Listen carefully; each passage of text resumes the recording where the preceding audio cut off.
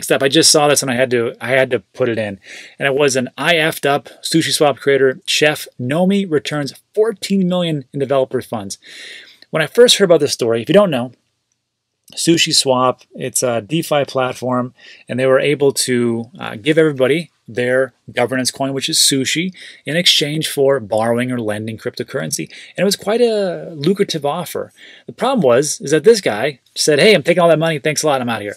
And what he did, which is unprecedented, he came back and said, you know what, where did he say right here? Ah, this one right here. To everyone, I effed up and I'm sorry. And he gave the money back. So I was critical of this project. I was down on it. But this is one of those shining beacons of lights in a very turbulent, dark sea. And I'd like to see, I'd love to see these types of stories. So someone came back and said, hey, you know what? Made a mistake, raise your hand. And this is what we should be doing just as people in general. When you screw up, you say, hey, I messed up. I mean, I do it all the time. Ask my wife.